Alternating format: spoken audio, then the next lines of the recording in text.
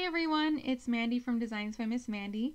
Today I've got a unique tutorial to share with you. I usually start off all of my tutorials in Adobe Illustrator, but today we're going to be solely in Cricut Design Space. So my apologies to any of my Silhouette users, because as far as I know, these tips are only applicable to Cricut Design Space. So recently I created a fun chocolate frog box template like from Harry Potter. I was just planning on cutting and scoring it by hand, but then I decided to see if I could utilize my Cricut for it. It ended up taking a lot of extra steps, but I managed to do it, and now I want to show you guys how. So first things first, I'm in Cricut Design Space, and I'm going to upload my file. And I've obviously already uploaded it before. Usually you just click on upload an image and then find it on your computer. Since I already have it, I'm just going to select it and click Insert Images.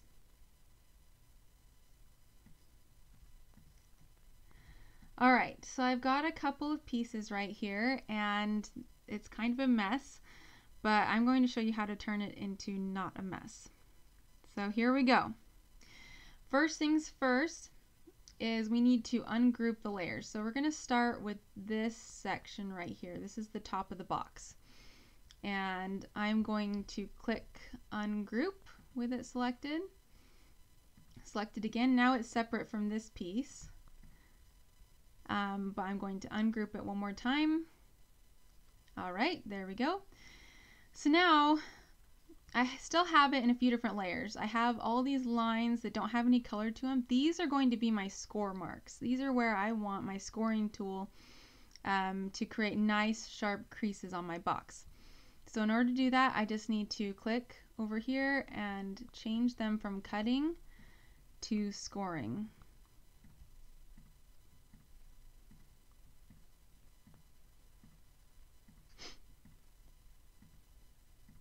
Alright, all of those have now successfully been changed to scoring marks. I'm going to close that. Now I have all my colored layers. So I have my beige top layer, my blue layer, and my other beige layer. I'm going to hold shift as I select all three of those, and then I'm going to hit flatten. So right now, see, they're all cut layers, but when I hit flatten, it automatically turns it into a print layer. And I can't even change it now. It has to be a print layer. I have no choice. But that's okay. That's what I want. And then this layer right here that I have marked in gray is going to be my cut layer. So I want to just drag my flattened print layer underneath a little too far. I want it right in between my cut layer and my score marks. There we go. And now I'm going to select these three, and this is important. I'm going to hit attach. Okay, it doesn't really seem like it did much, but that is what's going to help it know to print it all together. If I didn't do that part, it would put all of it onto different cutting mats, which is not what I want. Okay, so if you didn't catch all that, that's okay. We have a couple more things to work through for this template. So let's do the insert card next. This part is a little less complicated because there's no score marks on this one. It's just cutting and printing, but it'll be good to go through it. So first we're going to ungroup it. Now I'm going to select all the layers that I want printed, which are these 4 layers, holding shift, and then I'm going to do flatten, and then I have my cut layer, my print layer. That's exactly what I want. Hold shift again, select both of them, and hit attach. Now that one's done. I'm going to hide it. Last one. Once again, I'm going to ungroup it. And then this is going to be a little bit of pain. I wish there was a way to just shift select and change everything to score marks that I want to, and like basically 2 keystrokes, but as far as I know, you have to do it one at a time. So if any of you listening work for Cricut, this would be a great tool to use, to be able to select a whole bunch of lines and change them to score marks. Maybe there is a way. If you do know a way, I'm all ears. Anyway, there we go. So I got them all changed to score marks. Now I'm going to select all my color layers again, flatten them.